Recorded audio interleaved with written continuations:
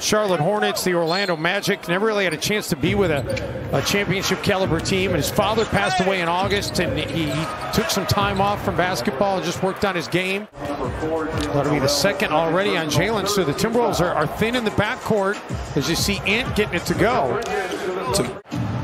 Yeah, exactly right. Think about Booker, too. He's played 40 games. So he's missed 7 this year as Minnesota knocks down another outside shot.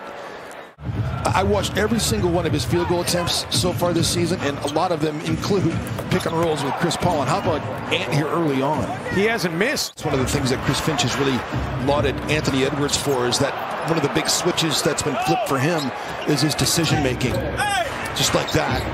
Isn't a deserving candidate, but Chris Paul's not putting up the numbers, but he's getting wins, and that's the most important thing. That's the definition in my mind of most valuable. As Anthony Edwards, another take and make.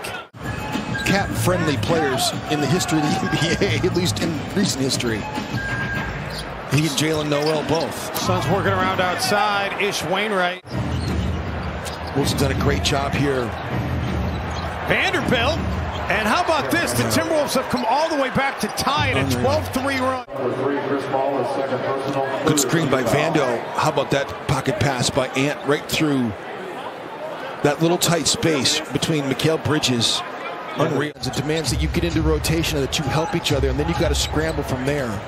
Edwards kicks it out for Jalen Noel, and Noel connects on the 3. Because Karl-Anthony Towns is showing hard, it's hard to get it over Towns, so he just makes Mikal Bridges open on the shake action, but you have to come up your Anthony Edwards. You can't give up a lob dunk like that.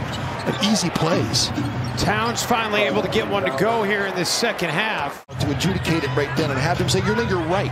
He did get fouled. I'm going to stop play right now and actually call the foul in your favor versus just running back on defense. It's one of the things that you think you can prop. Edwards sniffs out a steal. Alfred Payton will inbound it. McLaughlin knocks it free. And at the buzzer. Oh, baby! Booker knows exactly what he wants to do. Jordan McLaughlin knows he wants to get it and sprint dribble up the floor. Fantastic end of quarter execution by the Timberwolves. And you're still down 7, but at least you have something to feel good about going to the 4th. So, I mean, it's kind of his MO. There's nothing new with Anthony Edwards getting to the rim, too, and making shots. Gets it to roll in. That was a thing of beauty right there.